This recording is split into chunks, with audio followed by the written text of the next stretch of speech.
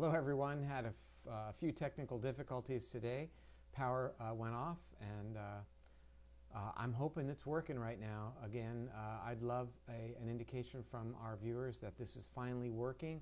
A little bit of wonky day, what can you say? And I'm going to begin by talking about whoever is signing on. I see there are people now joining. Let me know that the audio is good, please. I heard that it wasn't happening and that we did certainly lose our last broadcast. Looking for someone to comment on the audio. I watched these young kids on Miami Beach saying, well, they're not going to be concerned about the coronavirus. After all, they've been planning spring break for 2 weeks. So I think that I'm listening good. Oh, audio good. Thank goodness. Great. It's meant to be. So I think that the decisions that young people are making may not be necessarily good for them, good for us, older people. We know that they can be carriers. We've got a lot to talk about today in terms of the idea of when you are finally virus-free. Some really eyebrow-raising information has come to us. And I see everybody's coming back now that we've had a few glitches. Thank you for that. Where we're going to start is an announcement by the CDC published in the New York Times. Let me read to you. CDC data showing that nearly 40% of patients sick enough to be hospitalized were aged 20 to 54, meaning younger people are being hospitalized. And you know, you might say, well, I can't understand how that could be. I mean, these are America's young kids. They're healthy. Why would they get coronavirus and have to be hospitalized? Well, here's the point. That Americans' youth are not necessarily as healthy as in other countries. You know, we rank around 46th or 47th in healthcare in the world. It's just the statistic. We have exceedingly high rates of adolescent obesity, diabetes in teenagers, and you know, certainly a lot of this is diet related and lifestyle related as well. But look, we're going to learn in just a little bit that obesity and that weight may well be a powerful factor as it relates to risk for having a serious consequence related to having COVID-19 infection. 40% of these patients are sick enough to be hospitalized are aged 20 to 54.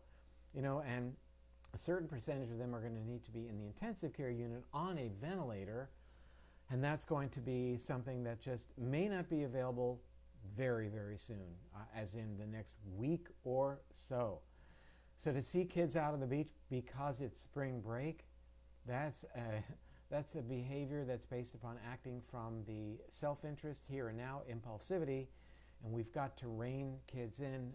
With all due respect, we need to bring the adult back to the equation here and make some rule changes to get these kids inside and isolated from others.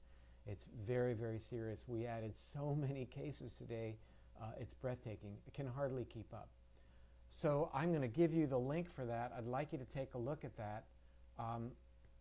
This is, I'll post this now.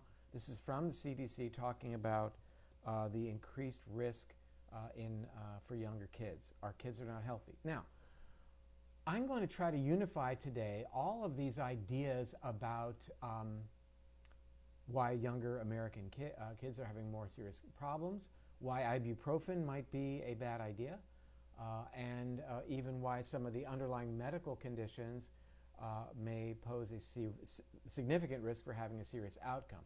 We next move to the ibuprofen question. I'm going to post a link that we just posted on drperlmutter.com about this, because I think a lot of people are taking ibuprofen. And if you want to text some of your friends, remind them that we've come back on, that this might be a good time to do that. We've got a lot of information. People are getting a lot of myalgias, headaches, other types of pain, taking ibuprofen for it. It looks like, according to BMJ, and I'm going to give you the article, COVID-19 ibuprofen should not be used for managing symptoms, say doctors and scientists. Is it true or not true? I would not now be taking ibuprofen. Why do younger Americans have a worse outcome now? I'm going to unify all of these ideas in a little bit. But, you know, let me just preface it all by saying that what do we depend on for good immunity and for keeping inflammation in balance? Think about it. What have we been talking about for the past decade? What we've been talking about is the gut bacteria, the microbiome. And we know that there's a relationship between weight gain, between type 2 diabetes, and changes in the gut bacteria, i.e. changes in immunity, increased inflammation. We know that ibuprofen is associated with significant changes in the gut bacteria. I'll give you some data on that as well. And we know that there are some inflammatory issues that are increased in risk in people that are chronically taking ibuprofen or other nonsteroidal anti-inflammatories, like having a stroke, like getting Alzheimer's disease, both of which are inflammatory conditions. We know that ibuprofen changes the gut bacteria, like proton pump inhibitors do. So what I'm going to do later this evening for everybody is I've already created a video with slides showing the science, talking about this interesting relationship that now might explain why younger people in America are having worse outcomes, why to this date there has not been a single case reported in Haiti. We will talk about something called the hygiene hypothesis, whereby people who have lived these sterile lives like most of us have, as opposed to people living in sub-Saharan Africa, where the risk, rather the incidence of coronavirus infection this time around is very, very low. And as mentioned in Haiti, no cases. So maybe the hygiene hypothesis is coming back to haunt us in terms of our sense of germs and sterility. The hygiene hypothesis proposed by Strachan back in the 1980s, in a publication in the British Medical Journal, might be a good thing to Google. It's really interesting, proposing that lack of childhood exposure to things like bacteria and even helminths, things like worms, may be the reason we have so much allergy and so much immune issues in children these days. Now, I want to move on, and again, I'm going to get you the link to, or actually we'll post it here on Facebook and also on YouTube. I want to move on to something that's very, very important. Is it published yet? Not yet. And that is, when is it safe to bring people back into your house who have had coronavirus? Now they're feeling better. Are they okay to come home? And I'd like to say, well, you know, a few days of no fever, everything should be good, especially if they can be tested. Can I turn up the volume? How's my volume? I need to know. Still too low to hear. Darn. I'll use two microphones. Maybe that'll help, because maybe this is the one that's initialized, but I don't know. Tell me, folks, if that seems better. I don't know. Okay, it may be better. We had everything shut down, so there you go. Need to know, James, why don't you text me back? Let me know how the audio is now. Sound is really low. Okay. Anyway, somebody text me back, let me know. This is a very, very important study, and I'm going to send it to you right now. Yeah, I need to know how the volume is. Anyway, and this is a study published by the Journal of the American Medical Association. What did they find? Volume is good. Yes, we've had, who knows why the power went out. So thank you. And it helps us get a little bit of a handle. Didn't help much. I'm not sure what to do, folks. Okay. It helps us get a bit of a handle, I'll try to talk louder, on when people are ready to come back into the house. I'm going to post it for you right now. And okay, thank you, Jonathan. I got your text. And I want you all to look at this, because this is very, very important. And here we go. What the study tells us, it followed 4 medical professionals. They were young guys, 30 to 36 years old. They developed COVID. They were in China, and they were all diagnosed with blood testing, throat testing, nasal swabs, treated with Tamiflu, and then they were considered that they had recovered when they had 2 tests over 2 days that were negative. Okay? These are proven cases of coronavirus, and now they're tested and they're testing negative. They were quarantined at home for 5 days and then retested.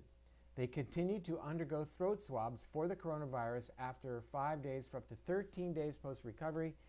And here's what is fairly interesting about that, not fairly interesting. The results showed that every test between day 5 and 13 again was positive for the virus. The quote from the journal article, these findings suggest that at least a proportion of the recovered patients may still be virus carriers. I don't know how to interpret that in terms of what that means. It was done back in February. When do we know people are safe to come in the home? That's a good question, I think, to ask in light of this JAMA study. The next study that I would like to talk about is that it lists a study from the British journals, Manchester Evening News, talking about having a high body mass index, being overweight, as being among the highest risk as it relates to coronavirus infection. Those at increased have been advised to be particularly stringent in following social distancing measures. New guidance lists overweight people, BMI greater than 40, among the very highest risk for coronavirus. Is it because of the body fat and the inflammation that produces? Is it because of their changed microbiome, their gut bacteria, that correlates with obesity? Don't know. So this is a very interesting thing to consider, because overweight or obesity, along with emphysema, bronchitis, heart disease, kidney disease, liver disease, Parkinson's, problems with the spleen like sickle cell disease, etc., anything that weakens the immune system will likely be at higher risk, that's for sure. So what I'm saying is that how does that relate to the microbiome? If you look at maps that look at rates of obesity in the world, and you look at maps that show, and I'll show you that in a minute, you look at maps that show where coronavirus is most active, you'll see a very strong correlation. So it doesn't mean, let's say, that obesity is making the situation worse, although I suspect it is. It might mean that the issue here is the microbiome. The microbiome that is related to obesity, that is related to diabetes, related to heart disease, Alzheimer's, and all of the other situations that seem to be associated with higher risk. Again, why are there no cases in Haiti? The reason I mention that is I did visit Haiti after their devastating earthquake in 2010, and I was very taken by how the patients that we were treating, some of whom lost arms or legs, nonetheless, when we would do surgery on these patients, they weren't getting antibiotics. They were outside in tents provided by UNICEF, and we didn't see much infection, and I was very, very impressed with their immune systems. And it gets back to this notion of the hygiene hypothesis. So what we've done is we've created a movie for you, a video rather, that we will post in a little bit on YouTube and on Facebook. And I'd like you to take a look at that, because I think what I am calling for is for our microbiome research colleagues like University of California, San Diego, you know who I'm talking to. We need to start sequencing microbiomes from controls and from individuals who seem to be getting the infection, and see if there's any difference. Hopefully that might lead us to a place of being able to understand how these changes might be remedied.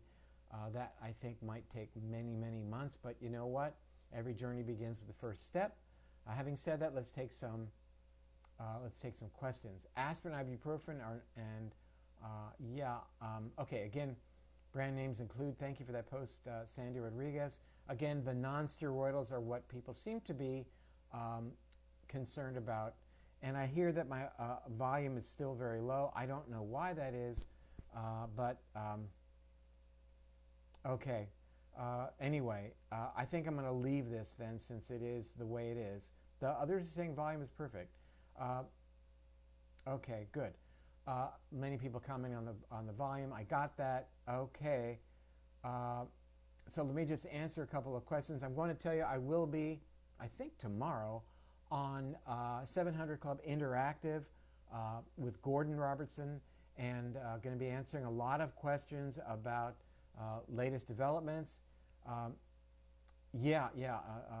Maureen Danielle is telling us about Tamiflu side effects. No drug interaction is necessarily going to be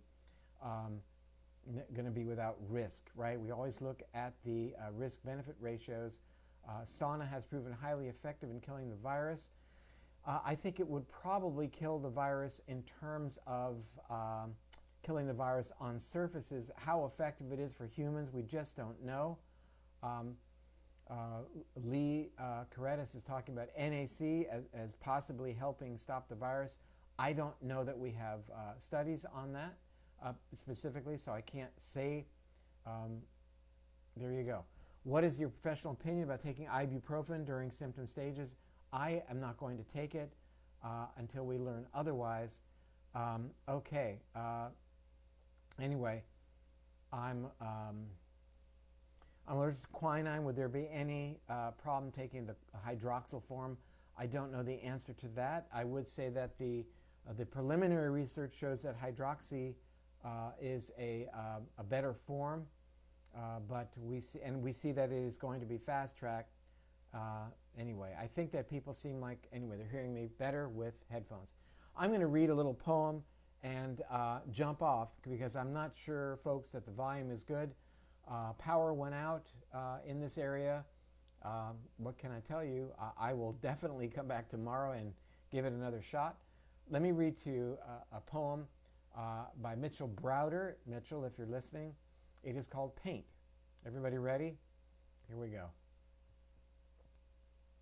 I picked up a brush and $80 worth of paint. After a few tries, I know that kind of artist I ain't. So I will paint a picture in your head with the words that I write instead. I'll start with the sky. Use your imagination. Blue, blue, like the first day of summer vacation. Next is the grass, tall and green. The breeze makes it wave and the sun makes it sheen. Just beyond the grass and the sand dunes, and just above that, a seagull looms. The air is sweet with the scent of the ocean and the coconut in my suntan lotion. The sun is warm and bright, and I have to squint that little boy's kite. I crest the dune, and there is the sea. The waves crash and foam and softly roar at me. I wade in. It is quite cold. Now let's sign this in the sand where the waves hit the shore and the sea meets the air and the land. Now step back and look. What a wonderful view. And the canvas can go wherever because it's in you. Thank you for that. Apologies for the technical issues today. Make sure that we'll get those squared away as best we can. And I will talk to you guys all tomorrow. And tomorrow, I don't know at what time, but I'll be on the 700 Club Interactive and then back on the regular program, I think on Tuesday of next week. But of course, we'll see you tomorrow at 5 p.m. Eastern. Watch for the post later tonight for the video about the microbiome and what you can do. And we'll get that to YouTube as well. Bye for now.